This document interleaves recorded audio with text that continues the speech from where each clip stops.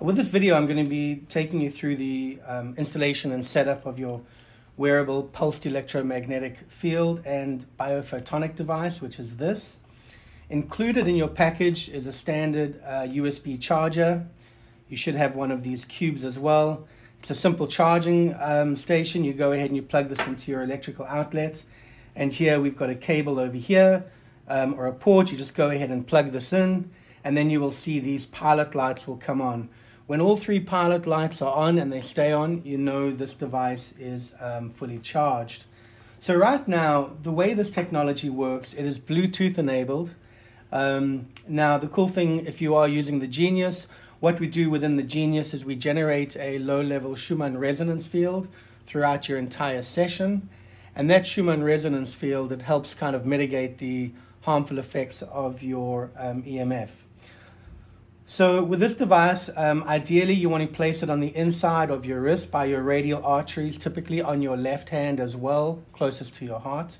However, what you can do with this is you can take it off and you can apply localized balancing wherever you want. So if there's a specific acupuncture point or a specific organ or a specific meridian that you'd like to balance, you can just go ahead and do a localized type of effect with that. So once your device is fully charged, your next step is to basically connect it to your device. So depending whether you are using an Android or whether you are using an Apple iOS, the first thing is that we need to connect it to Bluetooth. So as you can see, we have a little pilot button here, which we're going to go ahead and turn on. And what we want to do for the first time, because we need to connect it to Bluetooth, we need to make this discoverable. In other words, I'm going to depress this on-off button and I'm going to hold it down for a period of 3 to 5 seconds. During that time, you will see a blue blinking light. That blue blinking light means that it is in pairing mode. It is looking for a device to connect to. So let's just go ahead and open up our settings. Let's get to Bluetooth. And as you can see, I've got a variety of different Bluetooth pieces of hardware here. I'm going to depress this button and hold it down for a period of a few seconds.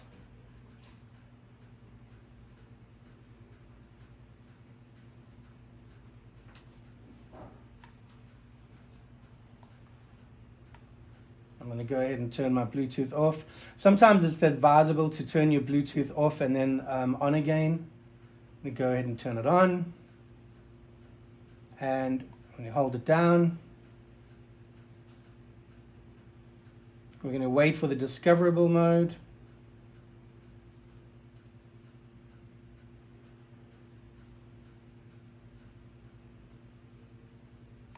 And as you can see, the discoverable mode, you are looking for the device of MH-M18.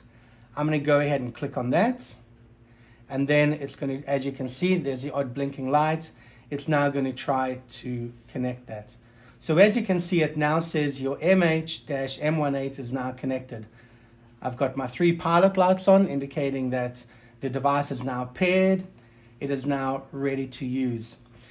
What I always do as a quick little check, just to make sure that it is actually functioning, is within this device, we have both a left channel as well as a right channel.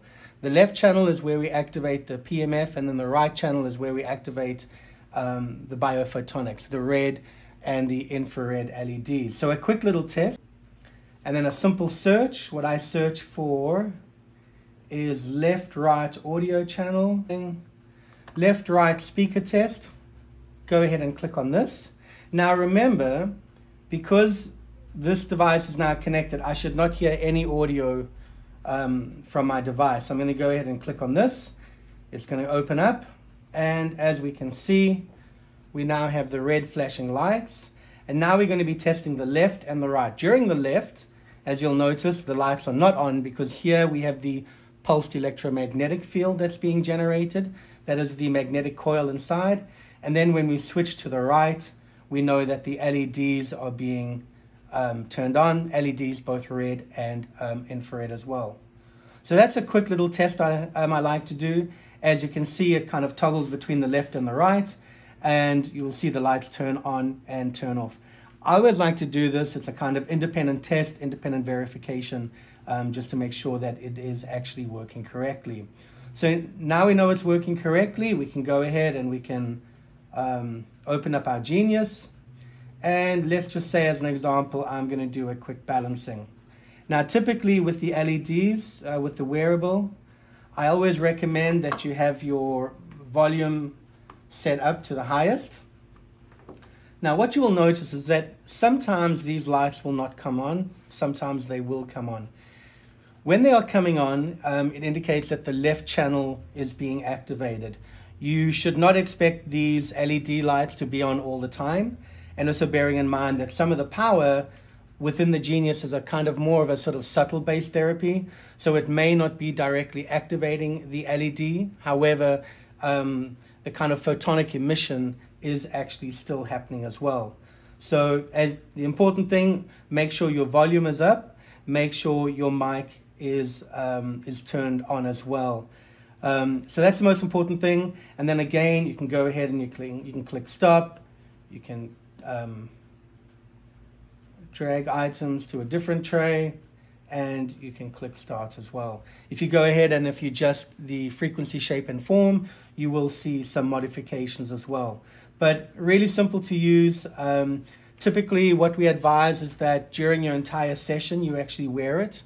So if your session is 45 minutes to an hour and a half, I would suggest you wear it. If you do want to wear it for a longer period of time, you certainly can do that.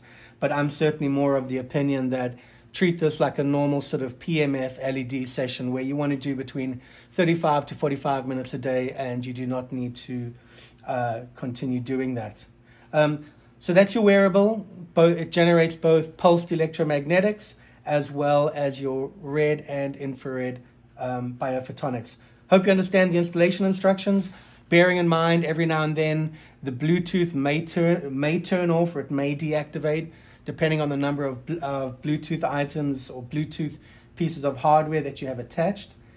As you can see, I've got quite a few here, so sometimes it may knock off. You just go ahead and repeat that process. Sometimes turn off Bluetooth, turn on your device, set it into discoverable mode. And I don't know if you can see, but there's a small little blue dot over here. And that is the discoverable mode, and that's where it turns on the Bluetooth to enable the connection. Make sure it's connected, then go to your YouTube left, right channel audio test, and then you are good to go. Thank you.